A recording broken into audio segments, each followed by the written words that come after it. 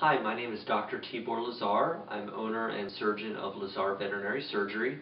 I'm now going to talk about total ear canal ablation in the dog and cat. This procedure is commonly referred to as TECA. Before I get into the procedure itself, I want to go through some anatomy, some of the illustrations here. I do want to thank Webster Veterinary Supply for allowing me to use their illustrations. This is the DIA app for the iPad. So we're looking at the ear canal of the dog in this case, but it looks the same in the cat. It's interesting, it's noteworthy that it's different than it is in people. The ear canal in people is straight, while it's more of an L-shaped for the dog and cat. Starts out as the vertical portion, and then it goes horizontal before getting to the tympanum or eardrum. And then it enters the middle ear, which we call the bulla. It's a chamber off of the skull where sound resonates before going into the inner ear where the sound is actually interpreted, I guess you would say, to the brain. So up here for some perspective, this is the pinna. This is the ear flap that you would commonly be seeing in the dog.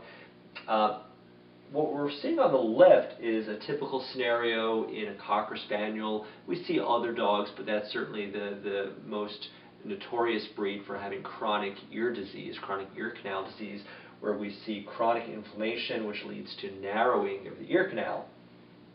Even though the ear canal is fairly normal near the eardrum itself, I think you can appreciate that with this severe narrowing, it's very difficult to fully clean the ear, to get the debris out. And so in fact what happens is that we deal with chronic ear infections, which causes quite a bit of pain for the patients, and very commonly we see a rupture of the tympanum and infection down in the middle ear as well. So quite a bit of pain involved, and sometimes other clinical signs. There could be a head tilt, the head goes off to the side, which could be just due to pain in the middle ear, or we could be seeing some effect to what's called the vestibular apparatus. The vestibular apparatus is where we get our balance, and if that has an infection or at least inflammation, then it can affect the way the head is positioned. So when we have mild cases of ear disease, it's not unusual for your family veterinarian to recommend medications, antibiotics, anti-inflammatory medications, and sometimes a deep ear cleaning, which would require general anesthesia to flush out the ear. But once we see this type of a chronic change, that's just not going to work anymore, or it's not going to work very effectively, and you're going to find that your pet is still quite uncomfortable and has to go back to the vet on a regular basis. So in those situations, we talk about removing the ear canal to get rid of the problem. So it's hard from this perspective to see, but essentially the surgical procedure is a circumferential approach. We go around the ear canal all the way down the vertical and horizontal parts, getting down to the tympanum itself, and then we remove what is left of the tympanum. Usually it's already disrupted, and then we will actually open up the bone where it enters into the bulla to get a nice opening, because in these cases we also see infection in the bulla. We need to scrape out, clean out the infection, as well as the epithelial lining. There's a layer of cells that if we don't remove that, then we can see recurrence of clinical signs. The infection can persist. Once we have that all cleared, we flush out the bulla, and then we simply close the incision. The ear flap or pinna is actually left in place. That's not removed. What you will see following surgery is just a closed incision where you would expect to see a hole that enters down to the ear canal. So now we're going to talk about some potential complications. One of the most serious complications is damage to the facial nerve.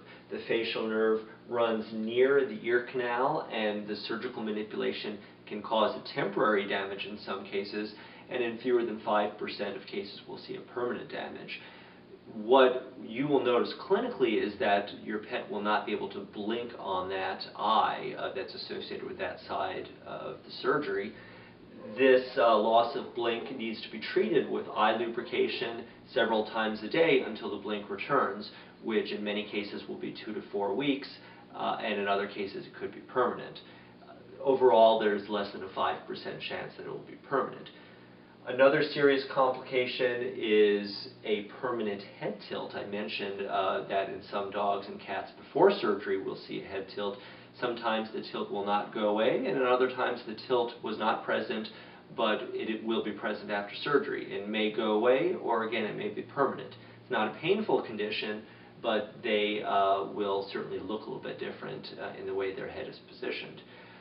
Another serious complication is recurrence of infection, and this can occur within months, or I've seen it even a year or two following surgery.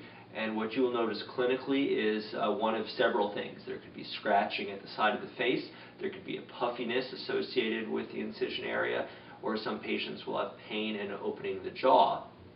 If any of these signs are seen, we would aspirate the area, culture, and hopefully we can clear it with antibiotics, but unfortunately in many cases that is not effective, and then we need to re-explore surgically and find where the root of the infection is.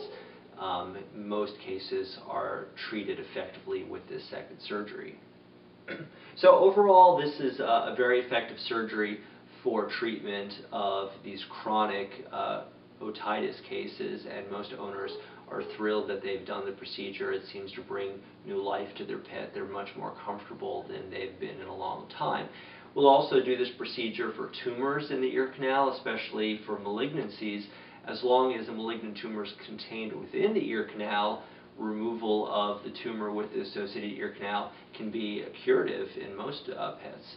But if it's ruptured out of the ear canal, then the surgery will not be effective because the tumor will come right back again. So there is a certain amount of testing that may need to be done before surgery, whether a CAT scan or at the very least an examination of the ear canal under anesthesia.